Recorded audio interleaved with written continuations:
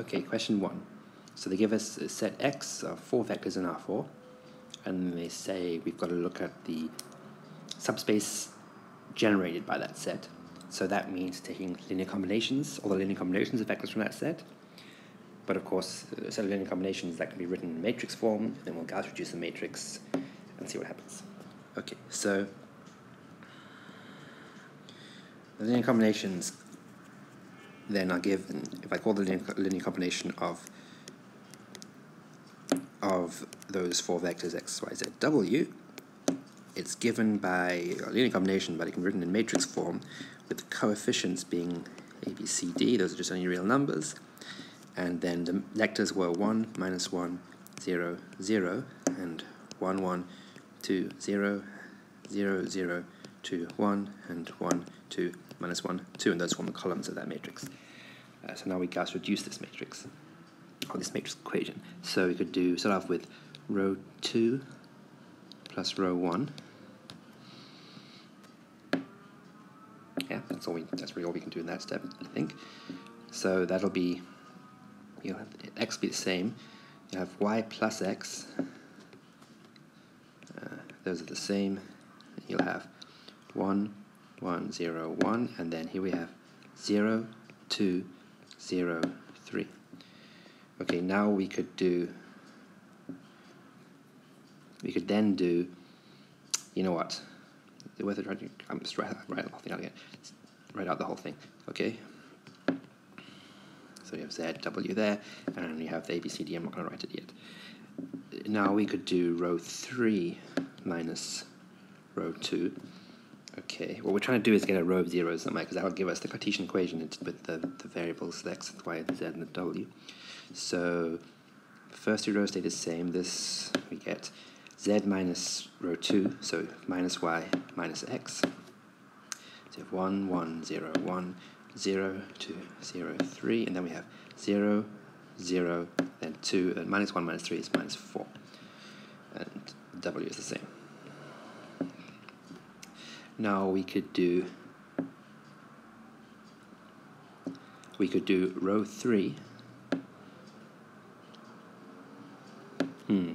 That minus 4 is not nice because it's not going to cancel with that 2 there. So that makes me suspicious about having done this correctly. So what was the actual big vectors? The vectors were 1, minus 1, 0, 0, 1, 1, 2, 0, 0, 0, 2, 1, 1, 2, minus 1, then minus 2. Yeah, that was a mistake. Okay, so this is actually a minus 2. That'll make things work out nicely. Minus 2, that's a minus 2. So that's a minus 2. So now we can do row 3 minus 2 times row 4.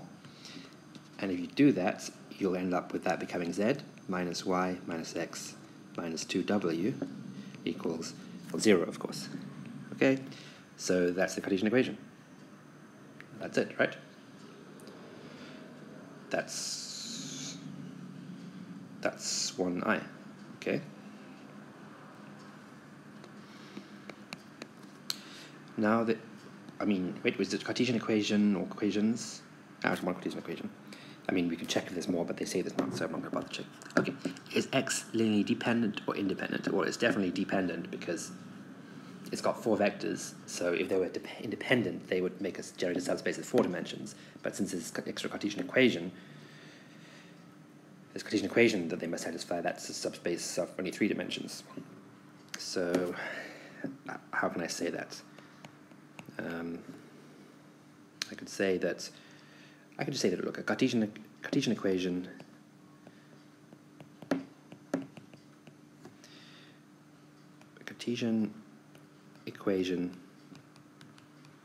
in R4 gives a subspace of dimension 4 minus 1, which is 3. Each Cartesian equation takes the dimension down by 1, okay? But 4 vectors in the set X, so X must be dependent, must be linearly dependent. Okay, That's II. Now 3. Find a subset of X that is a basis for S and give the dimension of S. Oh, I actually already gave the dimension of S and said it was 3, didn't I? So we want vectors that are independent of each other. 3 vectors that are independent of each other. So now, when we do this Gauss reduction, we're going to get one free variable. When we did this Gauss reduction, we carried on, we got one free variable. Where would that free variable have been? We'd have a whole row of zeros, and then the first 3 columns would have been pivots, and then the 4th column would be in a row of zeros. Would have been a free variable. So that means that variable could have been chosen to be the d, in other words, could be chosen to be anything. So in particular, you could choose the d to be -1, and if you make that on the x, y, z, w, make them all 0, then you have the d -1, so you pull the 4th vector to the other side, and now you have the 4th vector written as a linear combination of the first 3 vectors. In other words, the 4th vector is definitely dependent on the other 3, so we can throw that one away. So we can just use the first 3 vectors. So I'm going to say that I shows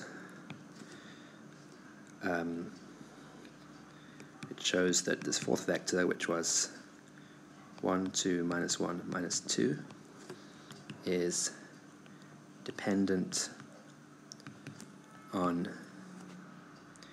and then I'll actually write the whole set. B equals, so the first 3 vectors, 1, -1, 0, 0, 1, 1, 2, 0, and 0, 0, 2, 1. So B is a basis for S, which was defined to be the span of X, and then that means the dimension of S equals the size of B, which is 3.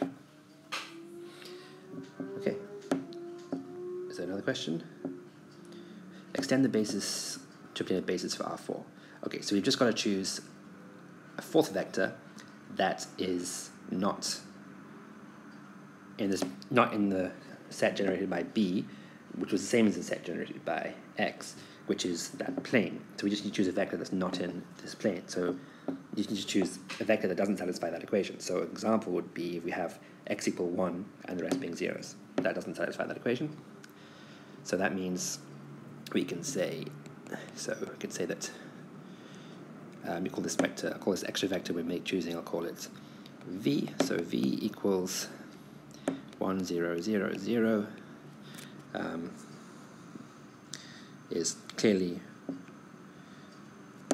not in the plane given by what's z minus y minus x minus 2w, z minus y minus x minus 2w equals 0. And so that means that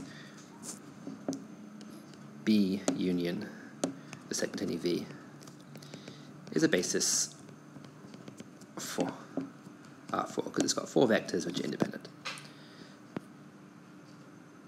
And I think that's the whole thing. Yes, that's it.